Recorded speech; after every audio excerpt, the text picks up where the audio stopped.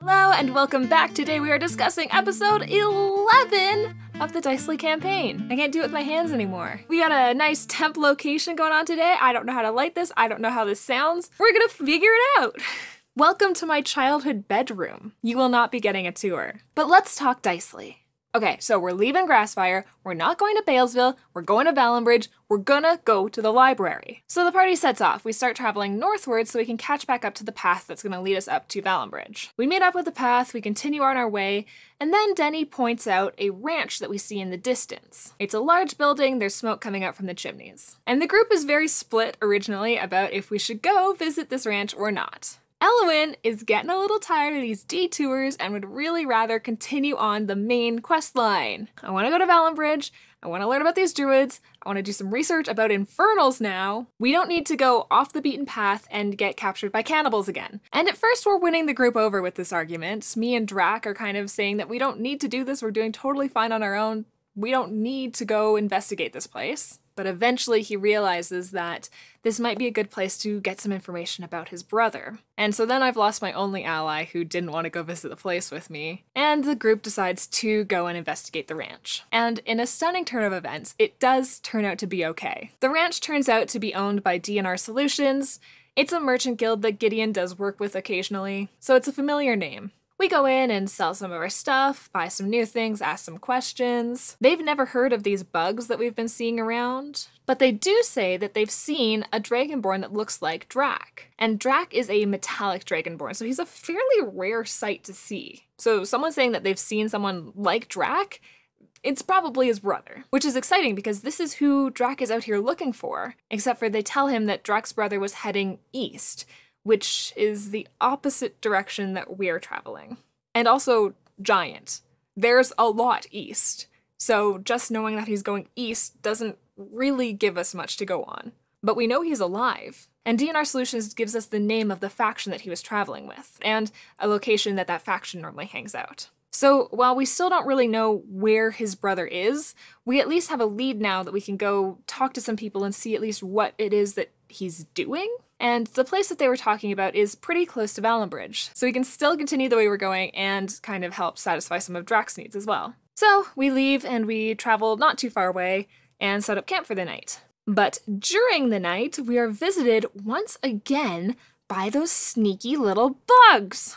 And we now have something in our minds that is telling us that the bugs are especially interested in the Starborn, Asamar's tieflings Argonfolk. So now that we're watching for the bugs reacting to Starborn in particular, it's actually kind of clear that they do start to surround Abe. And it also reminds us about last time when we were fighting the bugs in the cave, and the bugs picked up Abe's body and tried to take him somewhere. So it seems like it's these bugs that are capturing Starborn on the road and taking them who knows where. So we fight these bugs off again. It's not a hard fight. Another thing we learned during this fight, though, is because it starts to rain, this is the first time we've fought them outdoors, and as it rains, the rain seems to deteriorate their outer shell. It maybe seems to make them weaker. I'm not sure it hurts them necessarily, but it seems to just kind of make them weaker. Like I said, we fight the bugs off pretty easily. We did some nature checks. These ones in particular seem to be young. But without knowing what their lifespan is like, it's hard to say how long they have existed in the world and how far they can travel, how quick they can travel. We really don't know anything about where these things are coming from. But the bugs are something that Renan told us about when we were learning about the druid stuff originally. And they're also tied to Abe somehow because they're looking for the Starborn. And Walela talked to me about the bugs as well. I'm making connections right now. I'm gonna have to go back and listen to that conversation I had with Walela last time. Because I'm all of a sudden starting to think that the Malden Abe stuff is connected into this druid stuff somehow. Through these bugs. Interesting.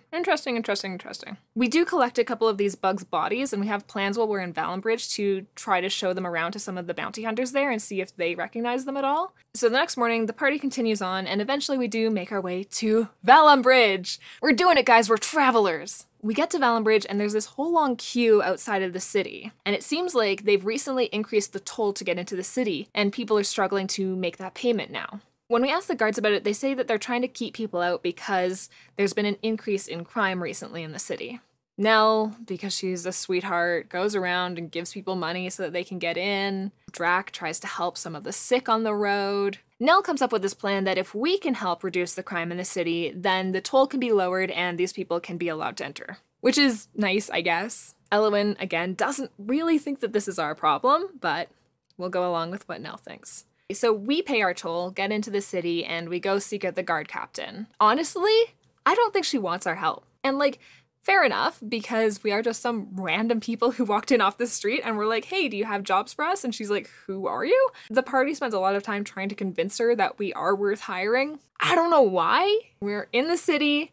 We can do what we came here to do. But this party is just generally quite morally good. And I guess they just want to help the people who are stuck outside. The episode ends with the crew just kind of evaluating Valambridge. It's very grand, big buildings, shaped topiary, clean paven streets.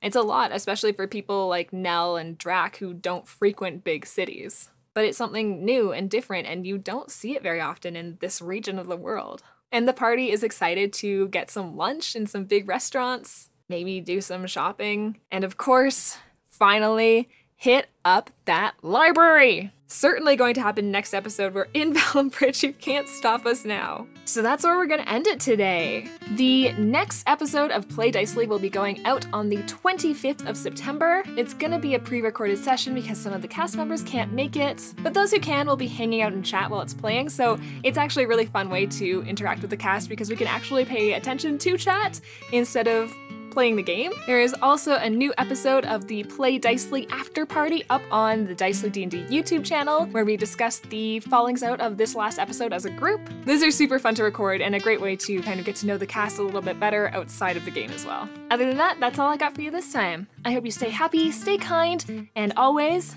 play Dicely. Bye! This is so uncomfortable.